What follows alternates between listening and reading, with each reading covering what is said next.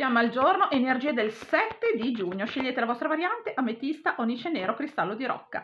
Chiediamo agli angeli che intervengano nella stesa per darci l'energia del 7 di giugno per tutte le tre varianti. Però, attenzione, sono solo consigli, quindi se prendete, se vi risuona prendete, se no lasciate andare. Qua c'è qualcosa che desiderate fare, ma prima è necessario andare a comprendere come agire per poter realizzare. Questa è una situazione d'amore o di armonia familiare, ecco, tutto quello che riguarda un po' gli affetti.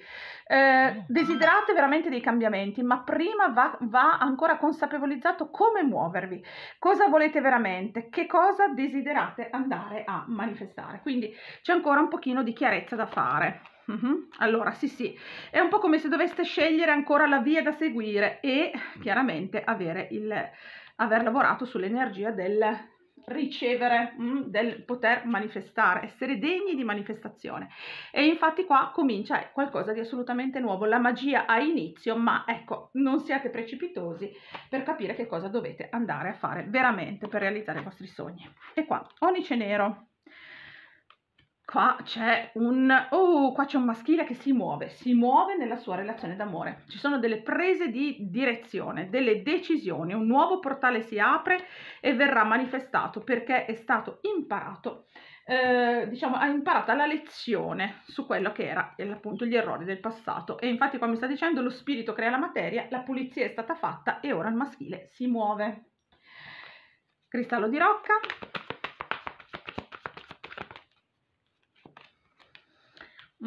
Qua c'è ok, qua c'è una dichiarazione d'amore che però ecco deve aspettare ancora un pochino. C'è un uomo innamorato, c'è una persona innamorata che, o comunque un maschile innamorato che si vuole muovere, ma ancora deve lasciarsi alle spalle le paure e i condizionamenti del passato.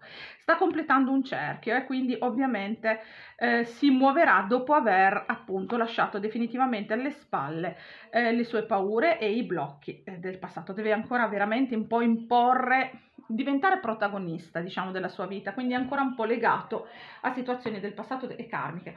Però ecco, si sta arrendendo all'universo e sta facendo crollare le ultime cose che deve lasciare andare, quindi ci saranno cambiamenti importanti.